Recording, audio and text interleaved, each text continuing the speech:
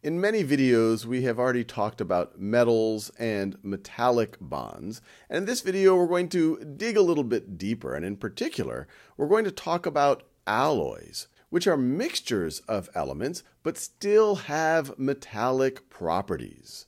So first of all, what are metallic properties? Well, those tend to be things like they're shiny, they reflect light. This is actually a pure iron sample right over here. You can see that it reflects light. It tends to be malleable, which means you can bend it without breaking it. And it tends to conduct electricity. And alloys are when you can mix multiple elements together and still have most of these properties. And just as a review of where these properties come from, we can imagine metallic bonds. And there's a whole video on this. But in metallic bonds, let's say we were to take a bunch of iron. And you can see right over here, iron, Fe. It is a transition metal. And what happens with metals is when they form bonds with each other, their valence electrons, because each of the atoms aren't that electronegative, they don't want to hog the electrons, they don't want them just for themselves, they're willing to share their valence electrons into a bit of a communal pool of electrons. And so even though you have a bunch of neutral, let's say, iron atoms, you could actually view them as positively charged ions in a sea of electrons. And so you have a bunch of electrons here. And where do these electrons come from? Well, these are the valence electrons from the neutral atoms that get contributed to the sea. And this is why most metals are good at conducting electricity. This is why they are malleable. And depending on the metal, if you're talking about a group 1 metal, you can imagine that the charge of these ions right over here would be a +1. But if you talk about a group 2 metal or a transition metal, they have more valence electrons that they might be able to contribute to this pool. And so if you're thinking about these ions, they could even have a +2 charge or a +3 charge. But as promised, in this video, we're going to talk about the notion of alloys. And we're going to do these particulate diagrams that we have seen in other videos. And in the particulate diagrams, we're not going to show this sea of electrons, but they're going to help us visualize the structure of the alloys. So let's imagine what iron could look like. And we're just going to look at a two-dimensional slice of a solid of iron where all of the iron atoms have formed metallic bonds. And as I said, we're not going to draw this sea of electrons, but they might form a pretty regular structure, something like this. And so each of these circles represent an iron atom. But as promised, this video is about alloys. So let's imagine what steel might look like. This is a steel blade. And steel is a bunch of iron, so once again, we can visualize each of these as an iron atom. But mixed in with that iron is a little bit of carbon.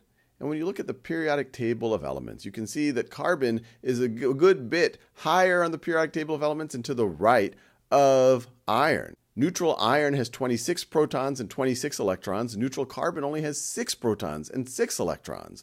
The valence electrons in carbon are in their second shell. The valence electrons of iron are in the fourth shell. So carbon is a good bit smaller. And so when you mix that carbon in, because it is smaller, it's able to fit in the gaps between the irons. So you might have, actually I'll just write it here, you might have a little bit of carbon there. You might have a little bit of carbon there. You might have a little bit of carbon there. And so when you form an alloy where one atom has a larger radius or significantly larger radius than the other, you tend to form things like this, which are known as interstitial alloys. And basic carbon steel is a good example of it. Now you have other situations where you have alloys between atoms of similar size. And this right over here, this is a brass, I don't know what this is, a clock or an astrolabe or something like this. But brass is made up of a mix of copper and zinc. And so when you have an alloy like this that's between atoms of similar radius, this is called a substitutional alloy. You can imagine that some of the copper has been substituted with zinc. So this is substitutional alloy. Now, the last thing you might be wondering about is, can you have a combination of both? And you indeed can. This over here are panels on the International Space Station, and it's made out of stainless steel. You're likely to have stainless steel in your kitchen. And stainless steel you could view it as it's basic steel, but instead of just iron and carbon, it also has a little bit of chromium mixed in. And so we can visualize this. If this is stainless steel, maybe the blue ones we say are iron, but it has a little bit of chromium. I'll do that with red. Chromium has a similar radius to iron. It's not exactly the same, but it is close. So maybe a little chromium there, a little bit of chromium right over there, a little bit of chromium right over there. And if it was just iron and chromium, we would call it substitutional, but it also has carbon, and carbon has a smaller radius.